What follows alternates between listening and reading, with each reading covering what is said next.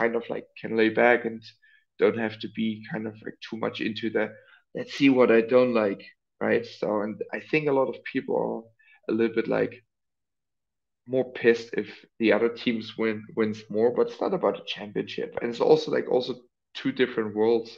When you see AEW, they are great, but they are not in the business as long as like those over something 3 decades. Is it 3 decades?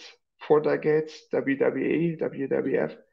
Yeah, So we're in 4. it's insane to compare them just because they're on television at the same Yeah. time, right? And a lot of times you have to realize it's a business. So sometimes if they shoot against each other, there could be an agenda behind it, right? And a lot of things, like we see it in Germany right now, wrestling in general is booming again.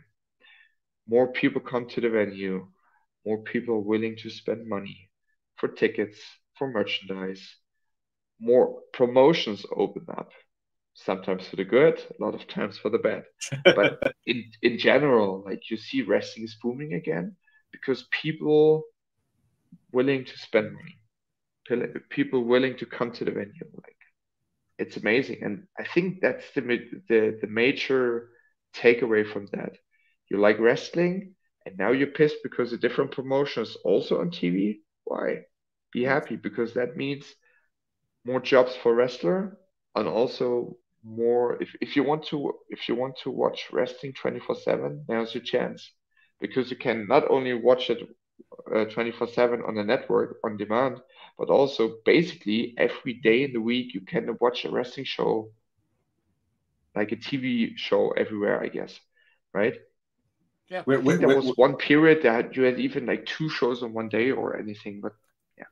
With the start of this podcast, I have basically quadrupled the amount of wrestling that I watch, and I love it. I adore it, but I'm exhausted. Yeah, you watch it in 1.5 speed or? Oh, I wish. No, I every second is coming in here. So Okay. who needs basic things like math or world events